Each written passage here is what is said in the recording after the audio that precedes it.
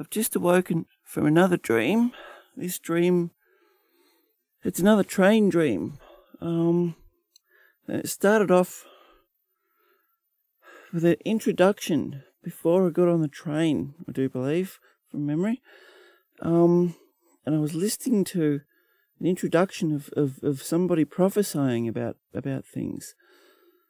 And the introduction was quite profound, but then I found myself on a carriage on this train. And I heard that the same guy was prophesying. I was really intently listening and just amazed. And as I was listening, I realized that I thought this man was just prophesying. I thought I was the only one on the carriage at first. Then I realized that the carriage was full of people, and he was prophesying to everybody on the train. And I was quite amazed by this. I couldn't remember why, but I was quite amazed by all this. And I noticed this train was travelling at quite an amazing speed. And it was going through territory that I'd never even knew existed. Quite amazing territory. But then the track started going.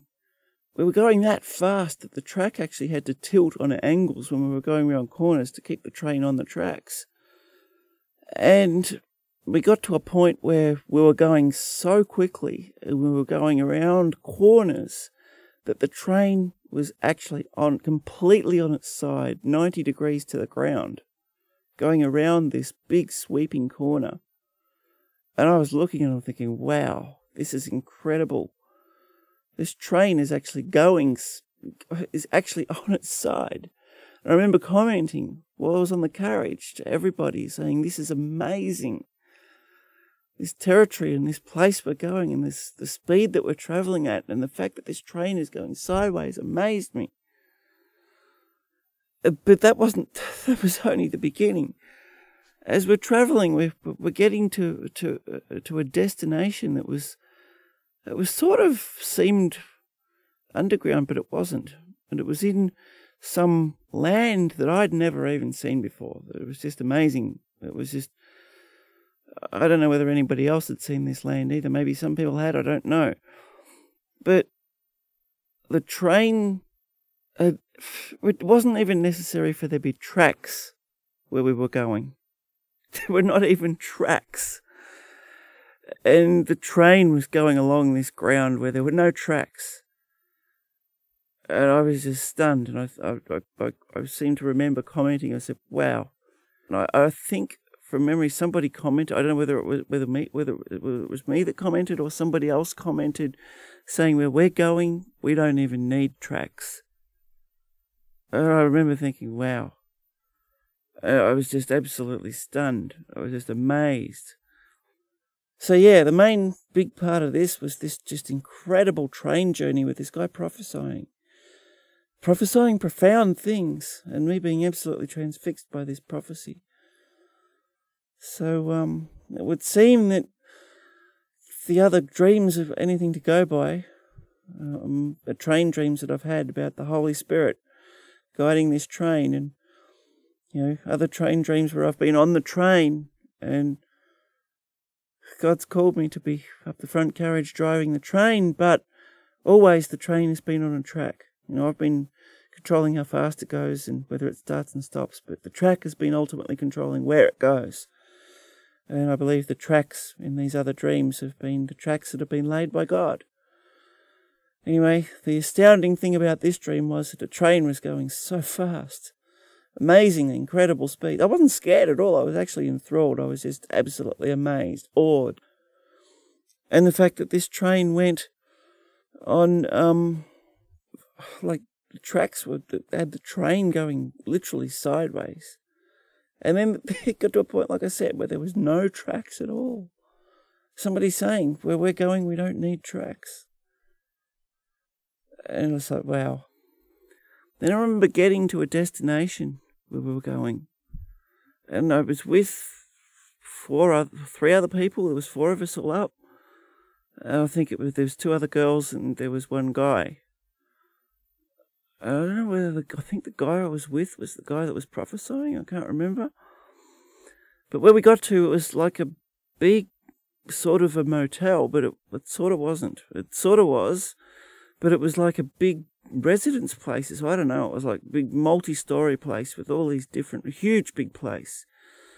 And I remember getting to a spot where there were 4 beds. It was a sort of a small room where there were beds. And there was a spot to put our luggage. I remember looking and thinking, this is perfect. This is just, this perfect. I don't remember why it was perfect, but I remember thinking it was perfect. I put all my luggage down, and I had my cat with me. Neo was with me. I remember he wanted to explore everything that was going on, so he started exploring everything, and I was trying to make sure that all the doors were shut so he couldn't get out. So I didn't want him sort of getting lost and going to all these other places. And naturally, being the inquisitive one that he is, he managed to find all the nooks and crannies, and he managed to find all the little exit ways out of all the doors. And he went out of the main area we were in and into another area, which was like a big kitchen area. And I followed him into that. And then he found his way out this other door. I thought, oh, no, you don't. I thought, no, you can't go out there, puss, because this is somewhere where you'll get outside, like out into the main area, like outside into the main part of the building, out of our residence area. And he leapt for this spot in a door, and I grabbed him before he got out. I picked him up and I carried him. He didn't want to be picked up. He wanted to wriggle out of my arms, but I managed to keep him in my arms till we got back to sort of like the sleeping quarters again. And I put him in there. He got out of my arms, and I thought, right, I've got to find some tape, and I've got to tape up these. There was like this flap in this door. It was like 2 flaps. It was like, I don't know, it didn't seem like it was a cat. It was like a cat door, but it didn't seem like it was made for cats. And it sort of had a gap around it. Anyway, I wanted to try and find some tape, electrical tape or something, or some sort of like gaffer tape or something to tape up this door, this flap, so he couldn't get out temporarily.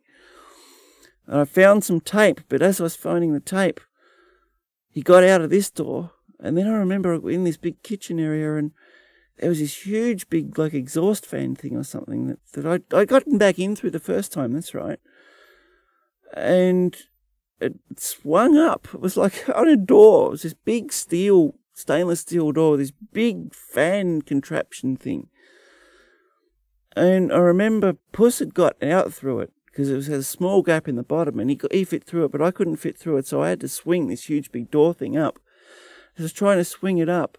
There was this little knob thing on it, and I was trying to turn this knob to get the door open, but instead of getting the door open, this knob activated the fan. And I thought, oh no, now what do I do? And I remember it being like an oven fan, and it was producing heat, and it was really weird because it was in a door. But anyway, I thought, wow, this is a real problem now because I can't get this thing open. And I tried to flip this lever thing the other way, and I got electric shock from it, I think, from memory. And the door activated, and it was now producing heat and everything as well. I thought, I've got no hope of getting out of this now. So I thought I've got to try and find an alternative way to get out of this place. So I did. I found another doorway out, and I got out, and I thought, well, Puss is well and truly out now. I don't know where he's going to be. And I walked down this corridor into seeing these sort of other areas, and it was sort of like hospital area. And I thought, this is strange, and there was patients in this area, in beds. I thought, oh, this is a bit odd. And I remember calling, Puss, Puss, Puss, and calling for him, and he didn't turn up, and I thought, oh, there's a whole lot of levels, a whole lot of different floors, and I thought, wow, he could be anywhere. And I thought, no, and I was a bit distressed at this point, thinking, where's my pussycat? You know, I hope he's all right. I don't know, I was concerned about him. And as I'm walking, I walked into this other area, and it was like somebody's house. It was open though. There was no like front door or anything in it. I just walked like straight into the lounge living area. And as I walked in there's these other cats. There was one cat that I saw that it wasn't Neo. Then I saw these other 2 cats. First I saw one cat, and it looked like Neo. Big fluffy pussy cat. But then this cat had white markings on its back as well. I thought, oh, that's not Neo. And I walked along and I saw this other cat that looked just like the first cat. And I thought maybe that's Neo because I could only see its face. And it looked just like Neo. But then, all ginger, big fur and everything. But then I looked and I thought, no, that's not Neo either. It's got the same white markings as the other cat. And then there was like a kitchen bench or kitchen counter for American people. And there was people. It was like a family living there. And I remember there was two kids, a couple of kids. And I wanted to ask them about, have you seen my cat? And they said, oh, well, we'll ask our mum and dad. I went up to this kitchen bench and I wanted to ask the mum and dad. I said, can you keep an eye out for my pussycat? I said, have you seen my pussycat? And they said no. And I asked whether they could keep an eye. I think they said they were going to pray. So they must have been Christian. I can't remember whether that's quite right, but in this dream, whether my recollection's quite right, but I think they said they were going to pray. Anyway, I think it was about this point that I woke up. So at this point, I can't recall that much more, but that's about all I can recall from this dream at the moment. And if I can recall more, I've only had about 3 hours sleep at the moment, so I'm probably going to go back to sleep and see if I can get some more sleep.